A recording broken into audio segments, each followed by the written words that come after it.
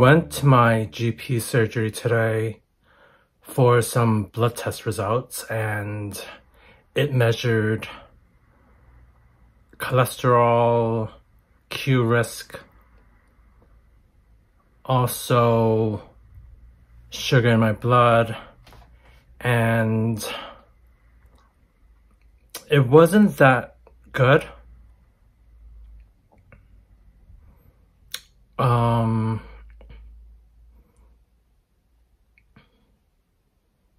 I think I have reached the diabetic stage now, and I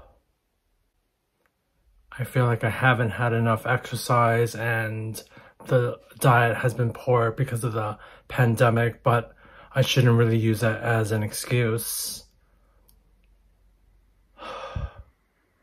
So when I was told that, I was in a bit of a shock and a bit of a daze, thinking, okay, is this really happening? I knew that something was wrong, I just wasn't sure what it was. So I was told to go on to the low carb, low fat diet. I'm not really sure where to start. Have loads of carbs in the house. I don't think I have a lot of veg and all that other good stuff for the diet.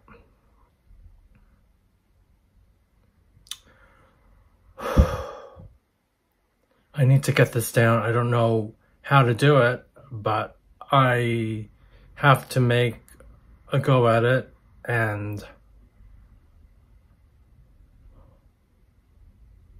I'm sure it'll be fine. I think it's just this trying to do this that is the bit that I'm not sure about. I know I have to do it, otherwise it's gonna lead to really bad things. So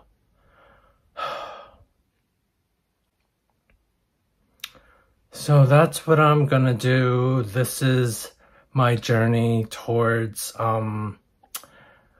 this end goal. I'm not sure what the goal will be. I think that the weight loss will come as a result of it, because I am gonna go on a no or low alcohol, so it's gonna be, so I think I'm going that route where I'm trying to cut all of that stuff out. And processed sugars. So all the good stuff that I like, I won't be able to have anymore. Which is sad, because I have so much in the house. But I know in the future it would be better for me. So I'm not going to be a wimp about it and cry about it. So we're just gonna chart my journey and watch the space, and I will fill you in on how things go. I went on a 5K run after work today. I was kind of motivated to get some endorphins going to try to get this whole healthier living in order. And it took me such a long time. Back then, when I was doing it regularly, I think 5 kilometers took me just over 30 minutes, like about 31, 32 minutes. But today it took like about 42. So I'm not entirely happy with that, but I think it's a start point, and I do feel better that I wasn't sitting on the couch. So I think it's a step in the right direction, and I'll let you know how things progress along the way in terms of exercise as well as food choices are concerned. So yes, it's going to be an interesting ride, so stay tuned.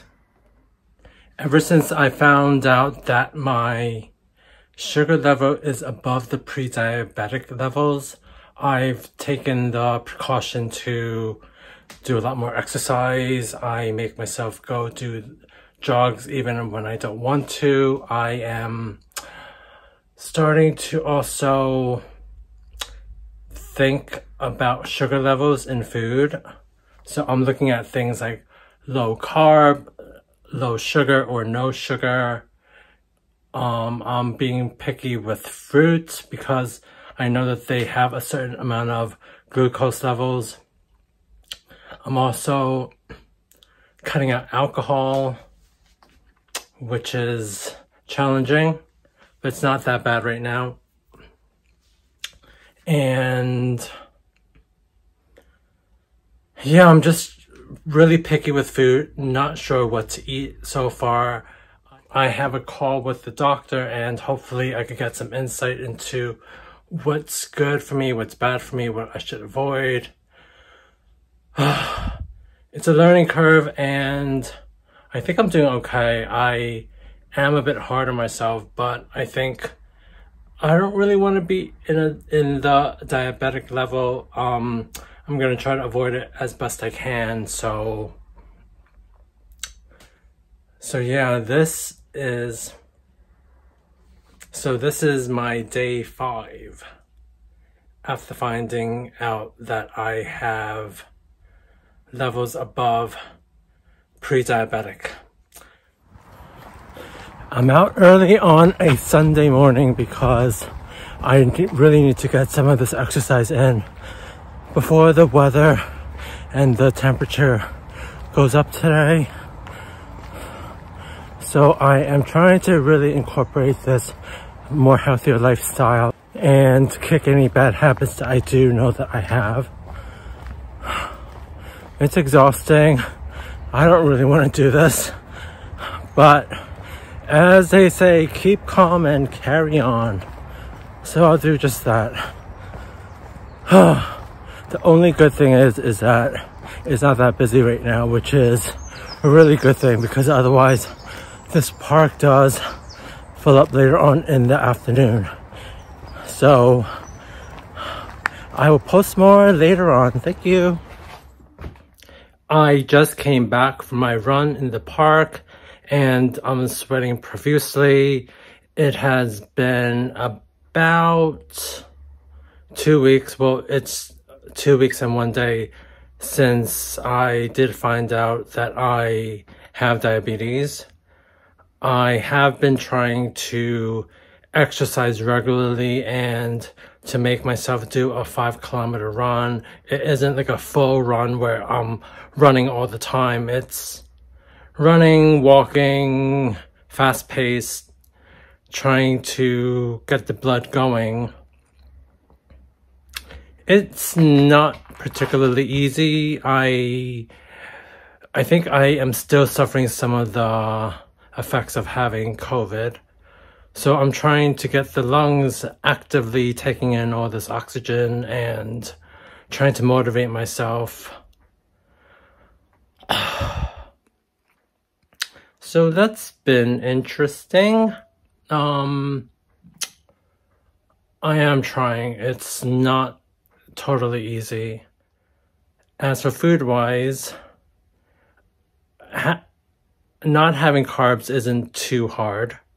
I think I had some pasta yesterday, I had some today, half a packet of the 250 grams, so that wasn't too much. I think I've only had 2 beers since this whole process happened. A pint and then I think 2 pints. So I've had 2 pints, so it's not too bad. I think I can't go from 0 to 180 overnight. That's not going to happen. I think that the body is coping, as am I, and I think it's just step by step, and it's knowing that I may have some shortfalls and I may fail here or there, but I think just as long as I keep my eye on the prize and to reduce the carbs and the alcohol and stuff, I think that's the way to go. So yeah, stay tuned for more on my progress on my video diaries. Bye.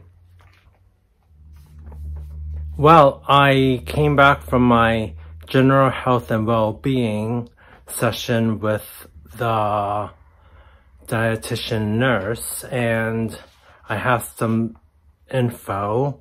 I lost about 4 kilos in maybe 3 weeks, but I still need to lose about 20 kilos to get to my ideal weight. So that is a work in progress. She liked the fact of me not being a smoker because that also increases the risk factors.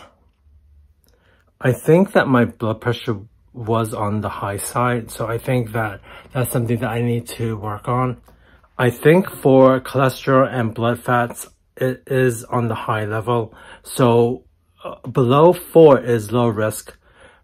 4 to 5 is more risk, and above 5 is risk. I think that I scored an 8.3, so I think I need to go on a low cholesterol, low fat type of diet. So yeah, this is something to watch. There seems to be so much wrong with me. Oh my gosh. So they also took urine samples because I didn't give urine last time.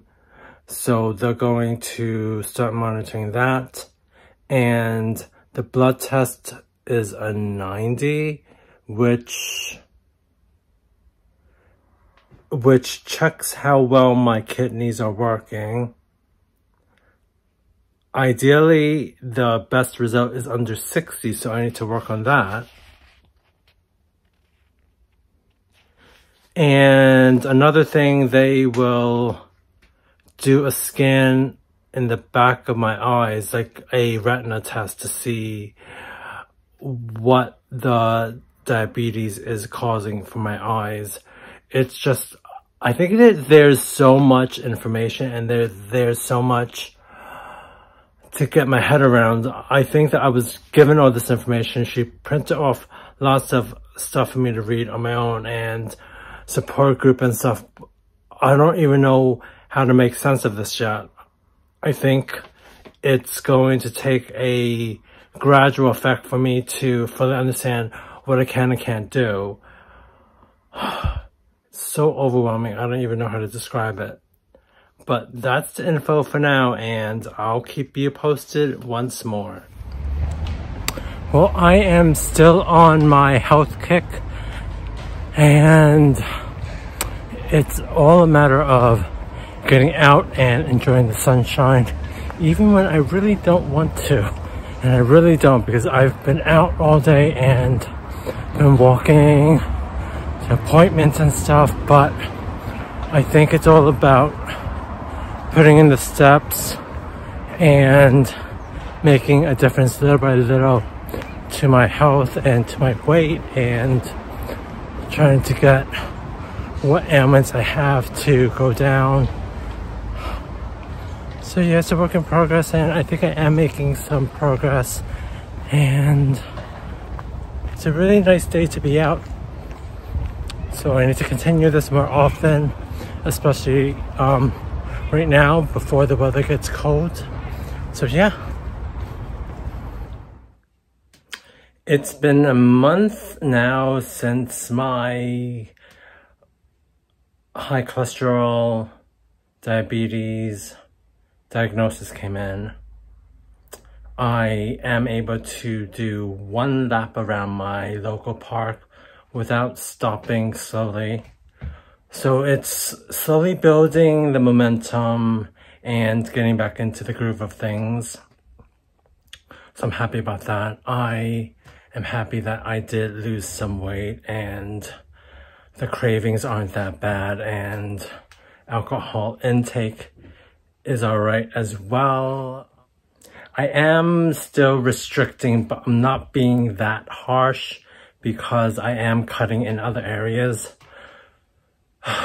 It's a balancing act, and I need to make an appointment with the organization called Desmond, which deals with diabetes, so I have to do that in the next couple of days. So yeah, it's onwards and upwards, and hopefully I'll have more to report next time. Bye for now. Well, I came back recently from the trip from New York, and I ate a bunch of stuff that you would on holiday, like ice cream, pizzas, and all the things that you're not supposed to be eating. So I guess right now it's all about getting back to normal and going back onto my diet and doing exercise and liking it, I suppose. So I'm starting with 3 kilometers today, and I'm gonna work my way up from there. But yeah, that's about it for me. Well, I have some good news. I did manage to do my 5 kilometers. This is about a week and a half after my trip back from New York, and I think I still am feeling rather out of shape. So I think I just need to keep up this pace and go back onto my diet. Hi, it's me again. I am busy getting in some much needed steps because it's going to be extremely hot today because of the heat wave in August, and I feel like I can't go out during the daytime because it's too hot, and I don't want to squander this opportunity to take in some fresh air and enjoy this park when it's nice and quiet. I know that my body will thank me later, even though I am really not liking any of this at the moment. But I guess sometimes you have to do what you don't want to do, but it is good for you in the long run.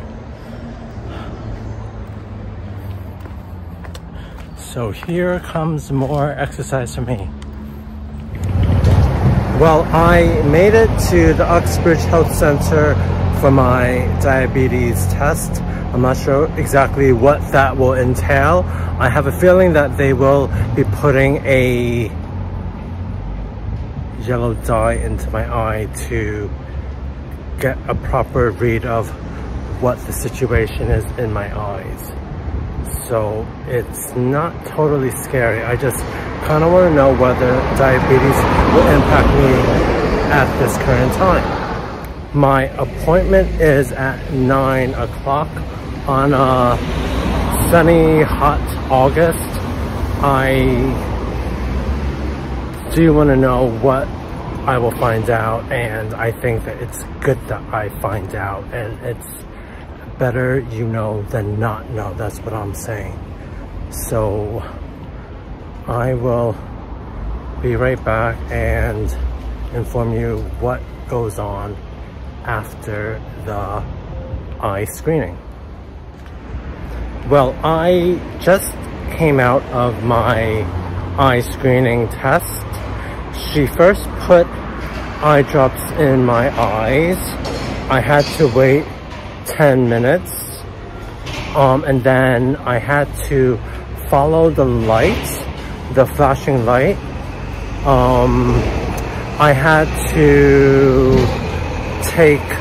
she had to take like a screenshot of my eye and the pupil, and to see where and how bad the diabetes is impacting my eyes.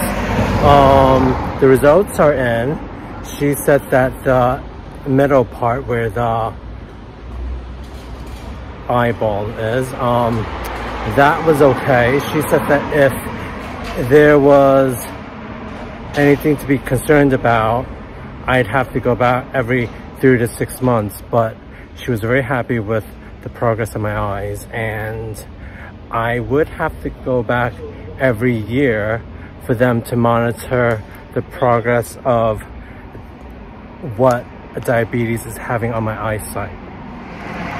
So for the most part, my eyesight is fine and there isn't any retina issues for me. So I'm very happy about that. So yeah, I'm not letting diabetes get the best of me. So I think that that's the most important thing to take away from this today.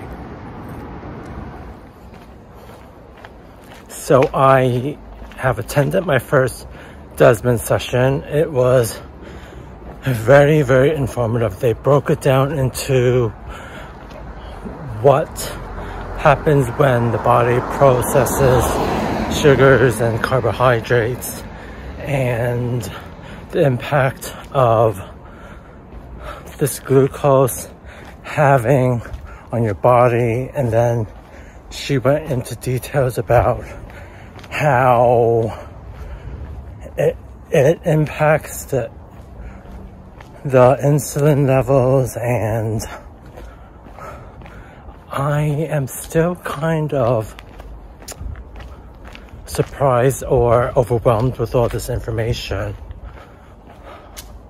All I know is it impacts the pancreas and the liver, and I really don't want to screw up those two organs. And the best treatment and the best medicine is to cut the intakes and also exercise a lot more than I have been doing. So that's what I'm doing right now. Every little helps, and I know that I will be doing a lot more of this even on days that I don't want to do any of this. But I know it's good for me in the long run, and I want to be not classified as a diabetic. So I'm putting the effort in, and fingers crossed I do get there, everyone. But I think that the Desmond thing was a huge success. So more from me next time. I finished the second day of the Desmond session. It normally lasts 2 sessions if you are doing it via Zoom. So it was a continuation from yesterday, but I think today built on diet aspect of things. And I think it made more sense because yesterday we were just given all this information and we didn't really have time to process everything. So I appreciate the fact of us having the time to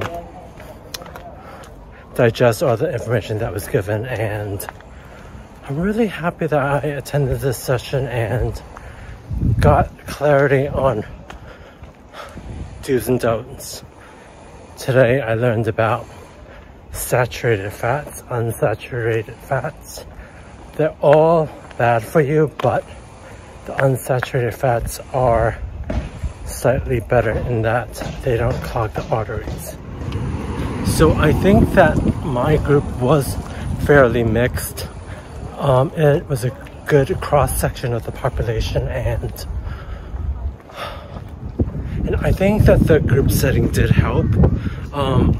Maybe it would have been better to go in person, but I didn't have the time, and I think that I thought it would have given me more flexibility to do it via Zoom. I'm very appreciative that the Desmond program was so informative, and I think all of us did get a proper understanding of what we are up against, and I think it just will help us in the long run. So for that, I'm very grateful, and I'm gonna be doing more healthier options in the future. All right, bye for now. It's September, and I feel that the Desmond program did put me on the right track to leading a more healthier life. In the weeks and months ahead, I think that things are still going to be a little challenging. I'm trying to stay away from beer. I am dabbling somewhat in whiskey, and the exercise is still ongoing right now, and I am pushing myself to go even when the weather's pretty bad outside, but I think I'm still managing to push myself, which is a good thing. So yeah, I think it's gonna be an ongoing challenge from here on end.